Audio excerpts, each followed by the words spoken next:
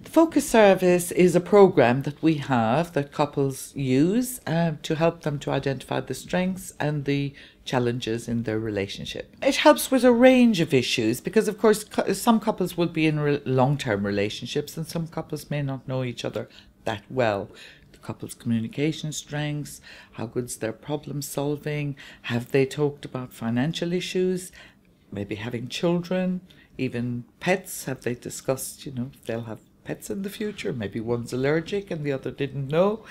There's some really useful stuff that the couple get to talk about. They approach us and we set up a session for them online. We allocate a local facilitator to them, and as a result of their responses to the online questionnaire part, their facilitator gets a report which highlights the areas of agreement and the areas for discussion. The facilitator spends a lot of time making sure that the couple aren't talking to her, that they're talking to each other. So she'll be encouraging them to tell the other, to respond to the other. And actually, a good facilitator will find that they're saying very little and the couple are doing all the talking. For a couple who are not sure whether this is for them, I'd like them to know that they're not alone, that most couples are a little bit uneasy about a process like this because, to be honest, none of us want to find out what's wrong with our relationship.